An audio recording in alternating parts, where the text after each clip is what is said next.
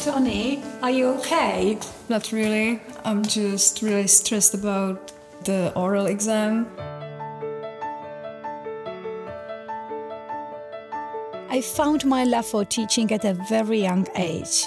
But at that time, I never thought I'd become an English teacher. Our country has changed a lot since I was a student. In my youth, there was very limited exposure to English, but I was driven by curiosity to connect with the wider world.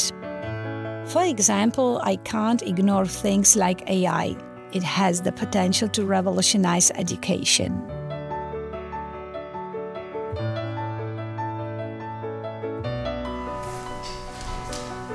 I think that we should practice some English vocabulary you might be struggling with.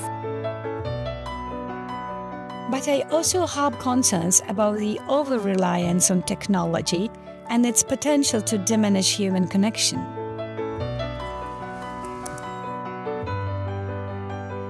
Okay, now we are going to close our laptops and let's talk a little bit. I want you to create your own sentences using the words we've just practiced.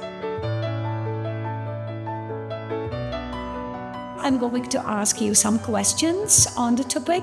Do you think that you personally do enough to protect the environment?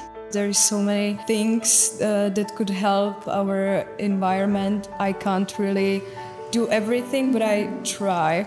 You don't have to be so nervous next time, because, yeah, it was really good. It's about trying to guide them to explore their curiosity, as I did.